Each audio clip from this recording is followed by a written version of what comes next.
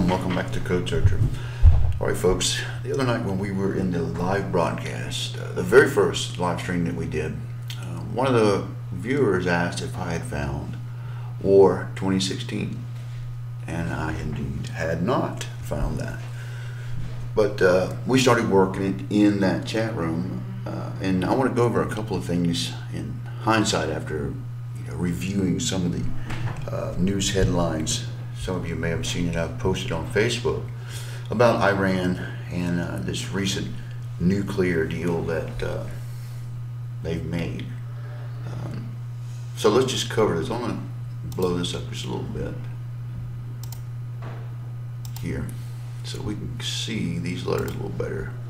I'm told sometimes that the letters sometimes come out a little blurry when they're so small in the font, so I'm going to blow them up there to about a 10 or so.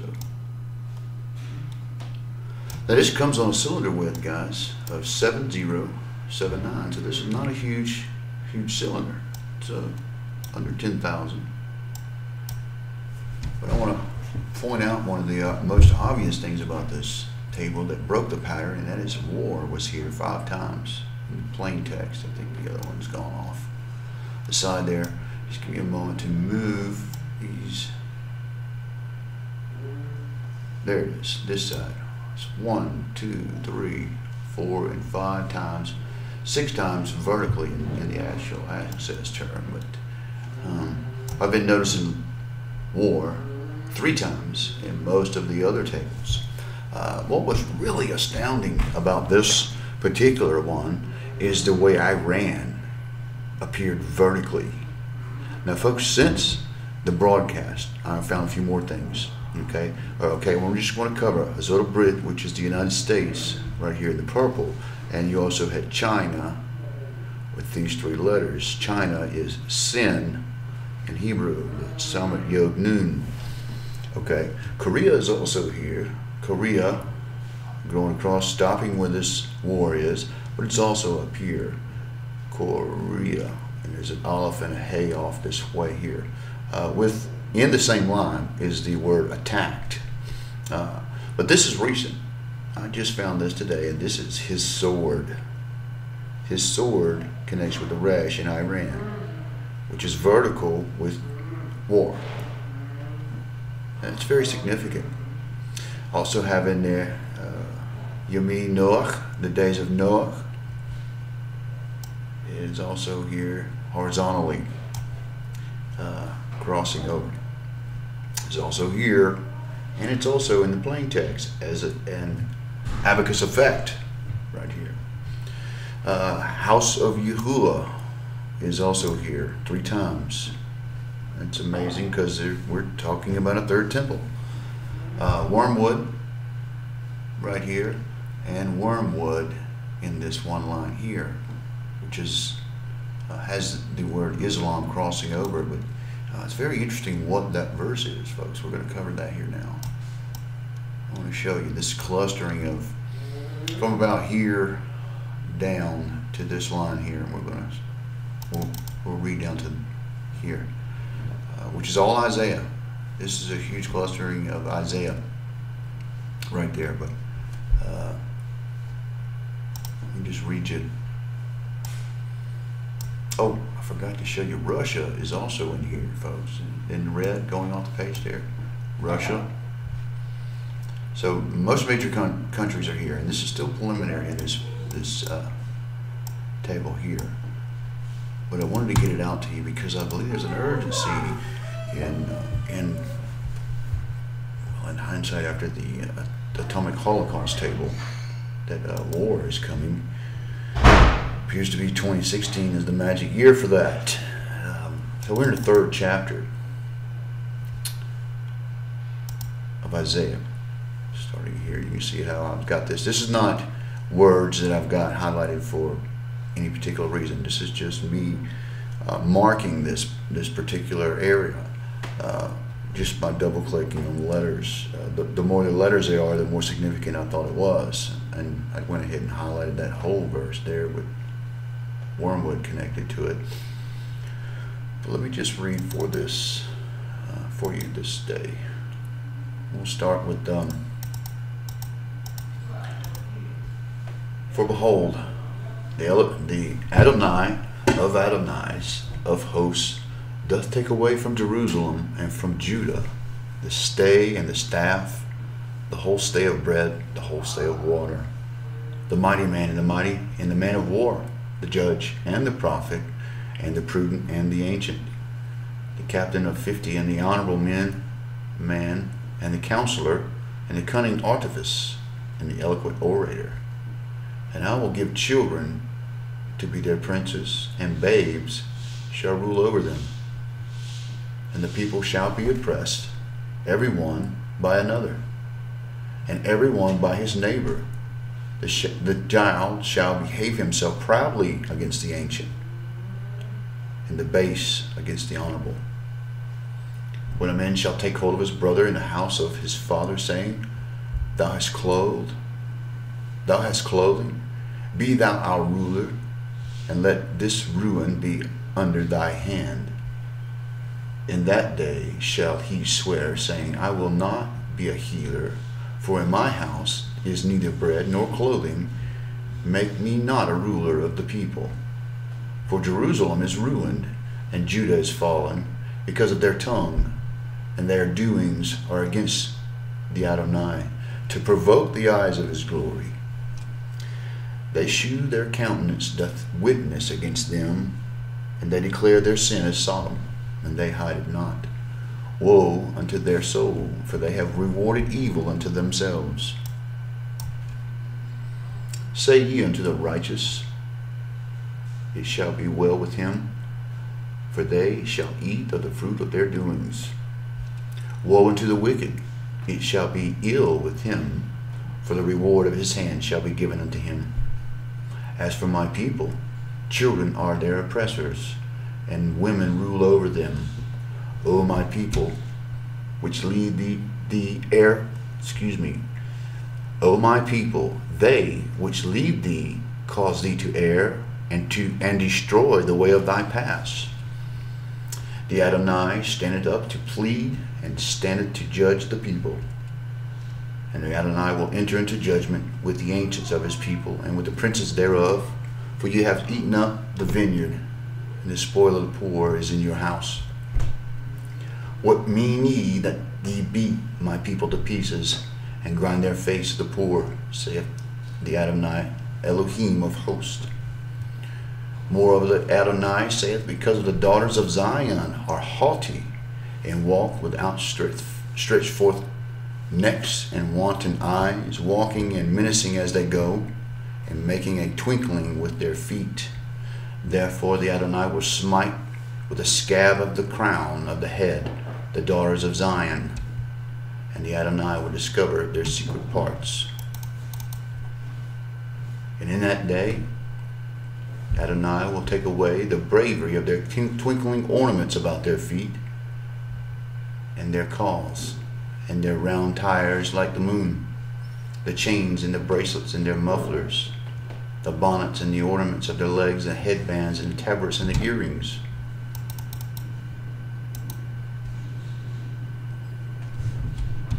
And I just kind of kept going there, but the whole chapter was interesting to me. But we're going to do the same thing here. Just see if you can see a pattern here, folks, because we're skipping from the 3rd chapter now to the 10th chapter at a skip of 7,079, and these are the verses that come through here.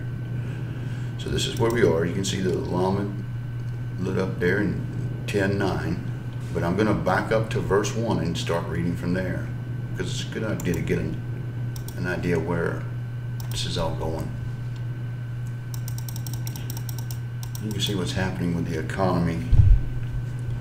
Woe to them that decree unrighteous decrees, and that right grievousness which they have prescribed, to turn away the needy from judgment, and to take away the right from the poor of my people, that widows may be their prey, that they may rob the fatherless. And what will they do in the day of visitation, and the desolation which shall come from afar? To whom will they flee for help? And where will ye leave your glory? Without me they shall bow under the prisoners, and they shall fall under the slain. For all this his anger is not turned away, but his hand is stretched out still. O Assyrian, the rod of my anger, and the staff in the hand of mine indignation, this is his sword, the Assyrian, the Islam. I will send him against the hypocritical nation, and against the people of my wrath will I give him charge to take spoil, and to take the prey, and to tread them down like a mire in the streets. Howbeit he meaneth not so, neither doth his heart think so, but it is in his heart to destroy, and to cut off a nation, and to cut off nations not of few. For he hath said, Are not my princes altogether kings? Stopping right there, but I thought that was interesting because it brings up the sword, O Assyrian. You know who that is, even if it doesn't say that on his birth certificate. Here we are in the 18th chapter, and I'm just going to back it up.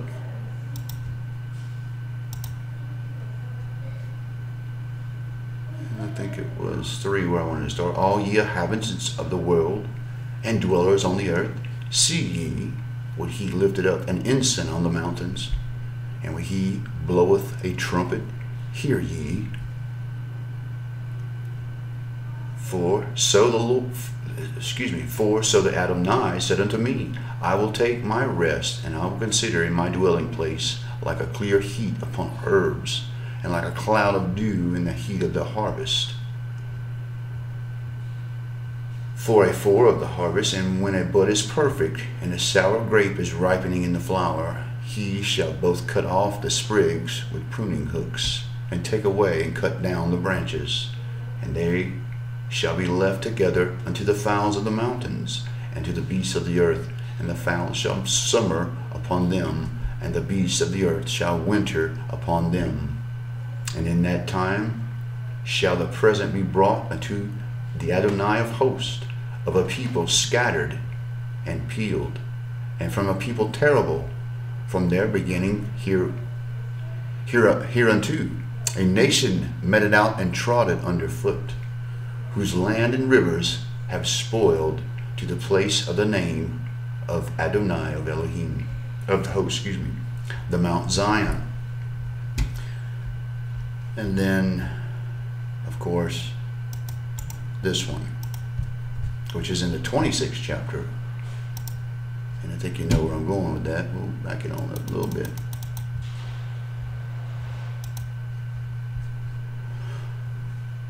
Adonai, in the trouble have I visited thee. They poured out a prayer when thy chastening was upon them, like a woman with child that draweth near in the time of her delivery, as a woman in travail is in pain and crieth out in her pangs. So have we been in the sight of O Elohim. We have been with child, and we have been in pain, and we have, as it were, brought forth wind. We have not wrought any deliverance in the earth, neither have the inhabitants of the world fallen. Thy dead men shall live, together with my dead body shall they arise. Awake and sing, ye that dwell in dust, for thy dew is the dew of the herbs, and the earth shall cast out the dead. Come, my people, into thy chambers. Here it is, wormwood right in there with it. Come, my people, enter thou into thy chambers, and shut thy doors about thee.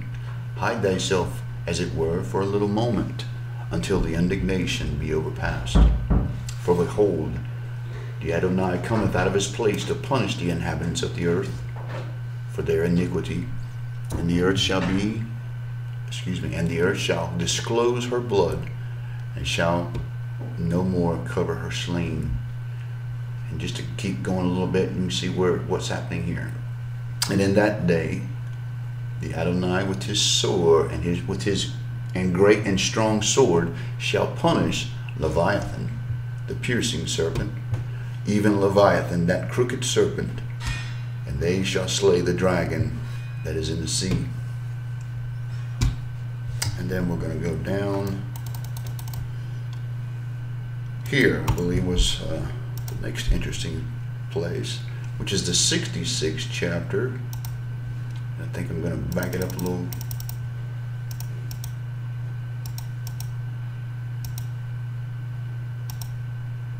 Alright, for thus says Adonai, behold, I will extend peace to her like a river, and the glory of the Gentiles like a flowing stream. Then shall ye suck, and shall be borne upon her sides, and be dandled upon her knees. As from whom her mother comfort, so will I comfort you, and ye shall be comforted in Jerusalem. And when ye see this, your hearts rejoice, and your bones shall flourish like an herb. And the hand of Yahuwah shall be known toward his servants, and his indignation toward his enemies.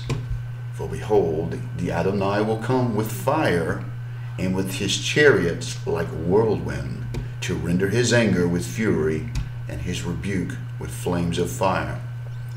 For by fire and by his sword will Adonai plead with all flesh, and the slain of the Adonai shall be many. They that sanctify themselves and purify themselves in the gardens behind the one tree in the midst, eating swine's flesh, and the abomination and the mouth shall be consumed together, saith the Adonai. For I know their works and their thoughts, and it shall come, and I will gather all nations and tongues, and they shall come and see my glory.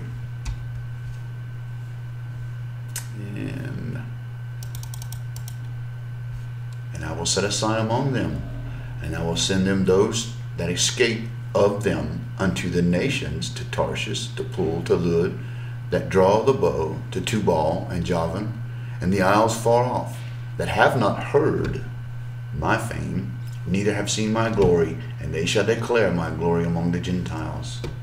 And they shall bring all your brethren for an offering unto Yahuwah, out of the nations upon horses and chariots, and litters, upon mules, upon swift beasts, to my holy mountain Jerusalem, saith the Adonai, as the children of Israel bring an offering in a clean vessel to the house of Adonai. So I will take off of them, and I will also take of them for priests and for Levites, saith the Adonai.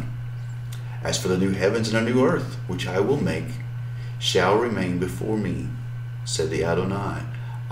So shall your seed in your name remain. And it shall come to pass from new moon to another, and from one Sabbath to another, shall all flesh come to worship before the Adonai. And they shall go forth and look upon the carcasses of men that have transgressed against me. For their worm shall not die, neither shall their fire be quenched. And they shall be an abhorring unto all flesh. And that sounds like Gehenna, or hell, or Sheol. It looks like we will be able to see those that are burning in hell. Their fire will not be quenched. Wow. And this is all right here, all in a clustering of Isaiah. So like I said, this particular one is preliminary. This is what we were working on the other night. And so I haven't got to highlight any of the verses that I thought were significant, but it's going to be all of these right here.